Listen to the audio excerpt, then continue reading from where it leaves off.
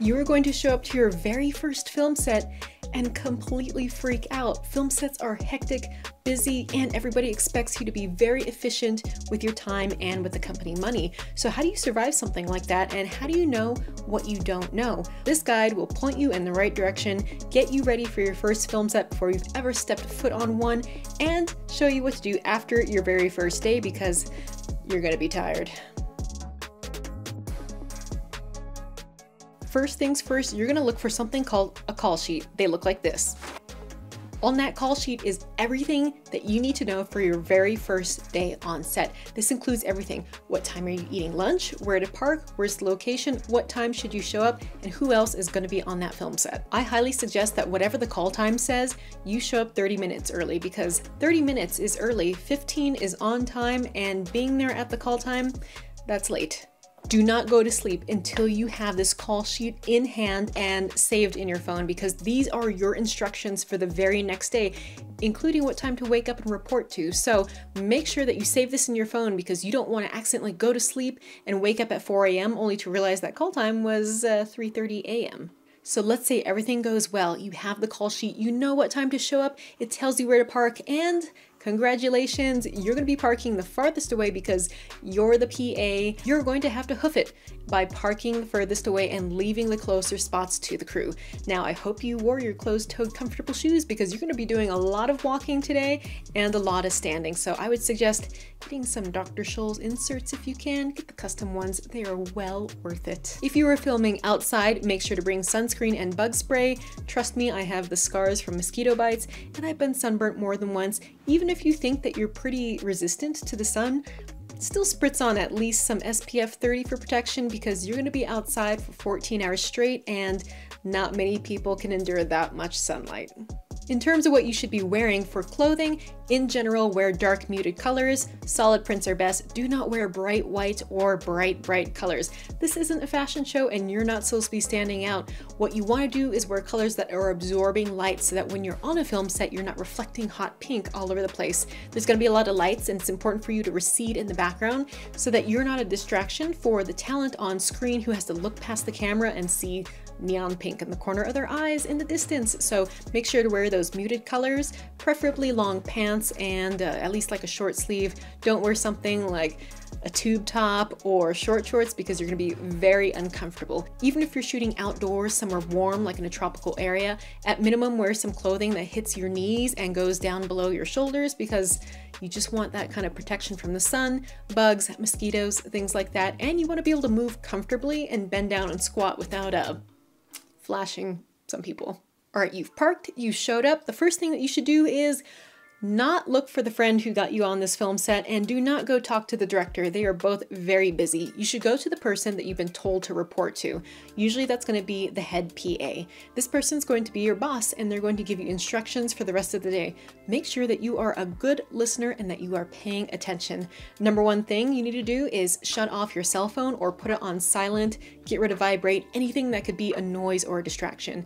Another rule is, even though you're seeing other people on their cell phones, don't do that yourself. You are the PA, and you have to really show that you're willing to work hard and not goof around on your phone. Plus, some film sets have security where they don't even want to suspect that you are filming. I've filmed for the military quite a bit, and they absolutely will not allow cell phones around unless you have permission.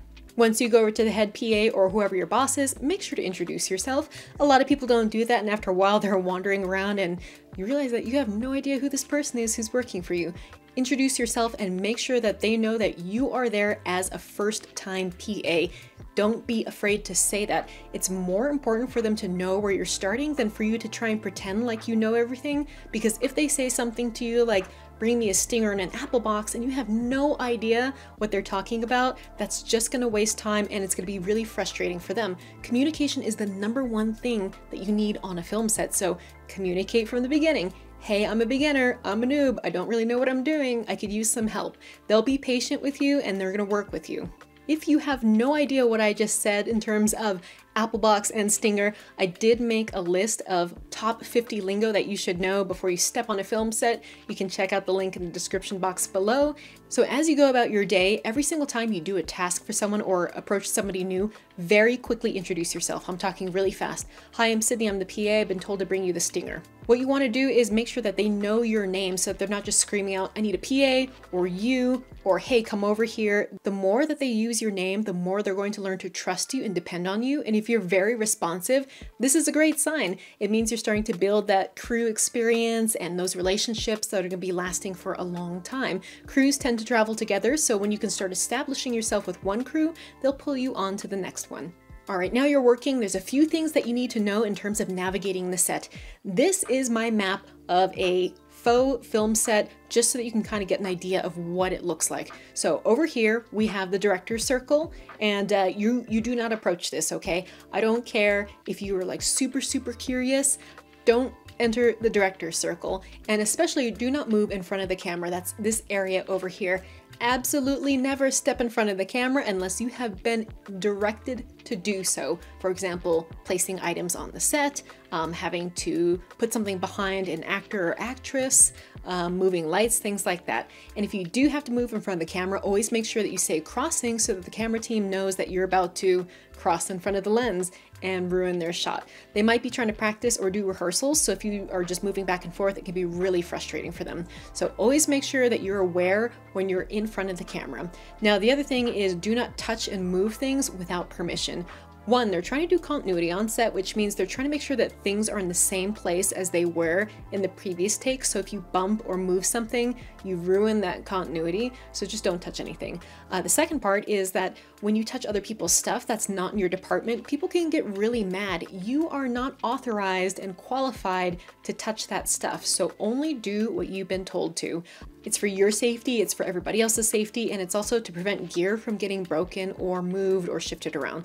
Another note is this also applies for tools. Do not just take another person's tools and walk away with them. Always ask for permission. The answer is probably going to be no, so make sure to go to your head PA and get the tools there, or just bring your own. I always recommend having at least a multi-tool in your pocket.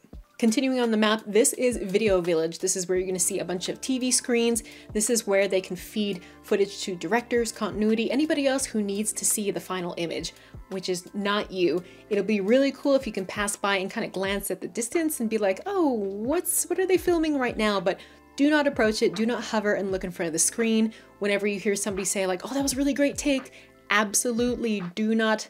You have to fight the urge to want to go over and look at that screen and be like, what was so cool? I promise you will see it eventually. Where you can go, and which is very important, is craft services. This is the crafty area. This is where there's snacks, hydration, water, things that you might need in order to sustain yourself throughout the day. Sometimes there's sunscreen, bug repellent, there's Tylenol, very important for a film set, and a first aid kit just in case you hurt yourself, because you will eventually.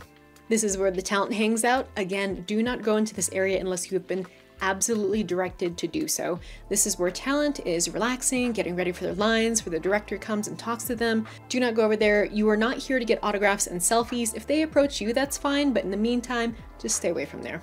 A few bits of random advice to throw in. Don't chew gum, because a lot of times people just spit it out on set and it's disgusting, especially when you step on it. Don't bring any snacks that you have to throw something away that can't just go in your pocket. Like for example, don't eat a banana and then just leave it around.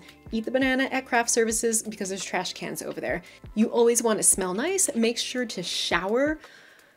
I can't believe I have to give this advice. Make sure to shower every day. Put on deodorant, and don't wear heavy perfume and cologne. This is just as bad as smelling bad. A lot of times I can tell people don't shower and then they wear cologne and then it's really overwhelming. Those smells are so distracting, and when you're around someone all day, it just kind of clings to you. It's pretty gross. Also, if you're a smoker, maybe plan on quitting. What I found recently is that a lot of crews don't want to hire smokers because one, you're taking smoke breaks and they're paying for that time. So basically they're saying like, you're wasting 15 minutes here every couple of hours, and that's a lot of time to be missing. We're not paying you for that. Now, I think people are in general more okay with vaping, still not great. Some people are sensitive to that, and there's allergies and other things. So your best bet is just gonna be getting those nicotine packets that you can just kind of put in your mouth. Again, don't chew the gum because that's gonna be everywhere, but if you can get like the little pouches, that's probably a lot better. Okay, everybody is ready to start filming, and what you're gonna hear is quiet on set, and no matter what you are doing, freeze. I mean, like, don't freeze on one foot, but freeze. Stop moving and stop talking. It needs to be absolutely quiet. There's a few reasons why. One is audio sound quality. Those microphones are very sensitive, and yes, they can hear you walking in the background. Second, you don't want to distract the talent. If you're moving around in the background and the talent is trying to focus and they see you moving constantly, it's really going to distract them. The only people who should be moving are camera crews that have to actually like move a dolly or steady cam, background extras, pyrotechnics, anything like that. But you don't move. You stay quiet and you stay still. Once you hear quiet on set, next you're going to hear the first AD call out the order to get the camera rolling. They're going to confirm with speed, and then you hear audio rolling. They'll confirm with speed. That means that the camera and the audio recorders are truly recording. It's a confirmation. So now you really need to make sure that you are absolutely silent because they're about to do the take. They'll slate it in, and then you'll hear the director call action or go or whatever is the action term that they're going to use. They're going to do the take. You'll hear cut, then wait a couple seconds, and then you know that truly they have finished. Camera's been shut off, sound is shut off, and you can move again. Now, in this whole process, if you don't know what you're doing, ask somebody, ask your head PA first. Always go up the chain of command. But if you're next to somebody and it's related to their job or something that you're doing for them, always ask. They would rather take a couple of seconds to explain to you the correct answer than have you wander all over the film set for 5 minutes trying to figure it out because you are wasting time, and they're gonna get really bothered that you were trying to pretend like you knew something when you actually didn't. Nobody's gonna expect you to be 100% perfect on your very first day. If you've already set the expectation, hey, I'm new, I need a little bit of help, but everyone tends to kind of understand that it's a learning process, and there's so many new filmmakers these days. It's a little less exclusive than it was back then, so people are more willing to teach. All right, it's time for lunch break. Thank goodness you finally have a moment to sit down, rest, relax, and not think about your work. What you're going to want to do as the PA is make sure to go at the end of the line. They have something called last man, which means that the last person through line starts the clock for the lunch period.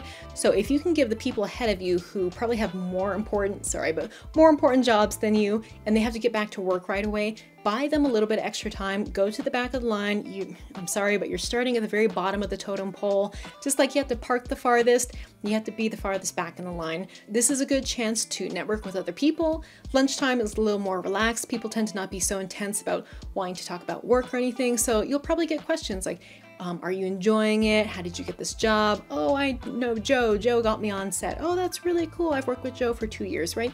Use this as an opportunity to network, talk to other people. You can pick their brains, but the best thing that you can do is ask them questions. People love to talk about themselves. So if you can say, well, what got you in the industry? Or, why did you work here? Or what do you think of this? Or, what's your favorite movie? Those kind of conversations make them feel closer to you.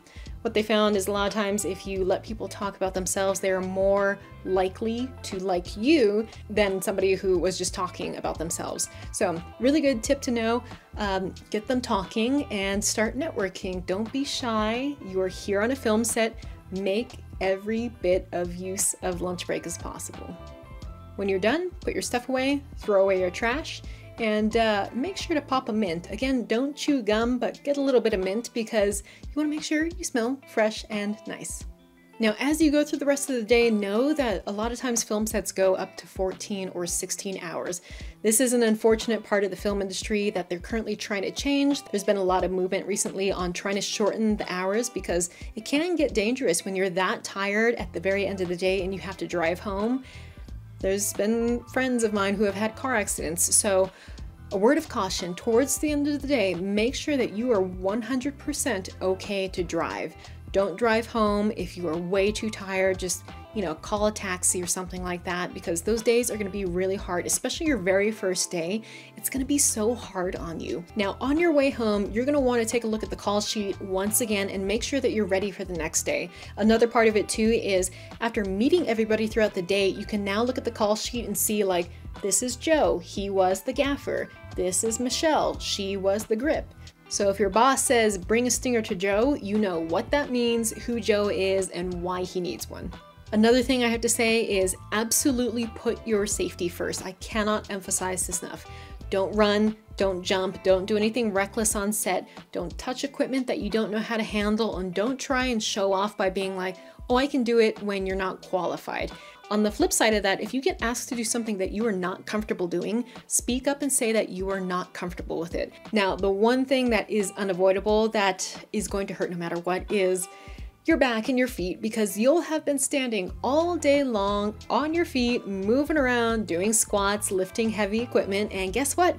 Your back and feet are going to be killing you. So get yourself some Epsom salts, maybe a little massage thing, or a little bit of magnesium, or any supplement that can help you, arnica, because it's probably gonna hurt the first day. And if you're not used to standing for long periods of time, your core is gonna have to get more developed. Same with your legs, your back muscles, everything will get tougher over time, but day one, it's gonna be a long, grueling day. This is where a lot of people quit. They're just like, hey, I wanna be the director. I don't wanna put in the hours to be a PA. I deserve better than this. This is too long. I was hungry, I was cold, I was tired. I'm not doing it again. And you know what? It's good that they quit, because that's less competition for you. Nobody is forcing you to become a filmmaker. Just remember, why are you becoming a filmmaker? Go back to that dream. Be like, what is it that I want to achieve? There's no other way to do it. You just have to experience everything on a film set. We always hear these stories about the director, Steven Spielberg, who just showed up and became a director. Well, I feel like those days are kind of long gone. These days, you do need an education in every single aspect of a film set. So whether you're a PA or just volunteering or coming in as an assistant director, it should be a good experience for everybody to kind of learn the ropes across the entire crew. Very important, because one day, if you're the director, you should remember back to what it was like when you were a PA, and you now know how you want to run your own film set. Even though it's like my idea and my concept and I'm directing it, I still need an entire crew to help me. So this is not something that you can do solo. Build the community, and it starts with being a PA from the bottom up. Just put in those hours, work really hard. I promise you will not always be a PA. You will graduate one day, but just remember, this is the learning experience, and you should completely embrace it while you've got the chance. Some people would kill to be on a film set, so just remember that you get to do something that is super, super cool.